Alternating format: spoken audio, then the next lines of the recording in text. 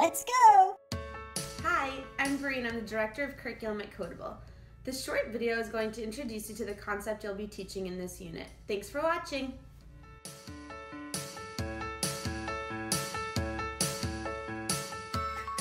In programming, we often use the same code more than once. We can repeat actions, or we can add on to pieces of code to complete more complex tasks. Functions allow us to teach the computer how to do something one time and easily reuse the code to do it again later. A function is a sequence of commands that can be reused together later in a program. Functions name a sequence of commands and dictate what code is executed. Functions allow for separation of code, making it easy for us to reuse it again later. Programmers often say, "Don't repeat yourself." You can think of this as an acronym to help you remember the purpose of functions. Keep your code dry. As people, we're always learning and building on what we already know and can do.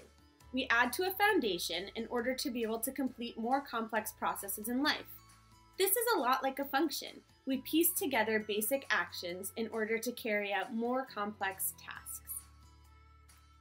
A great example of this in the classroom is Criss-Cross Applesauce.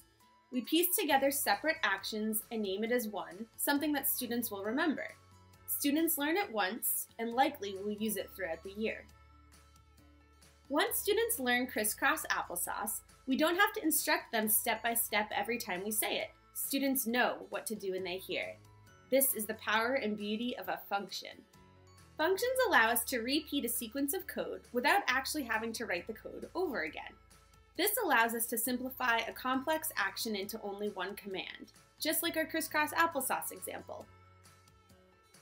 During the final part of each functions lesson, students will independently practice identifying patterns of commands that are used more than once in each of the mazes. In this example, students will see that more than one time the same pattern is used. Up, right, up.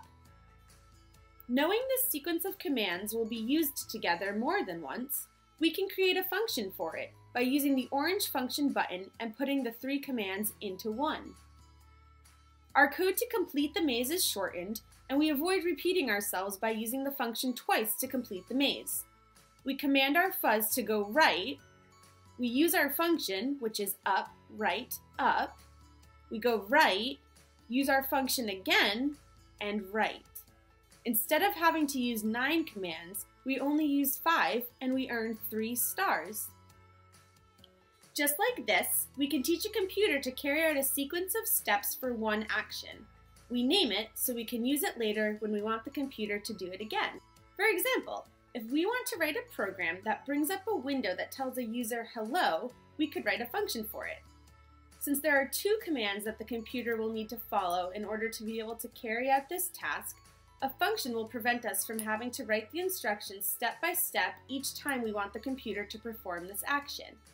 First, we name our function print and alert, because that is what we want the computer to do, and we'll need to use the name of our function when we want the computer to do it again later. Then, within 2 curly braces, we write in JavaScript what the computer does. The computer writes the word hello to the website.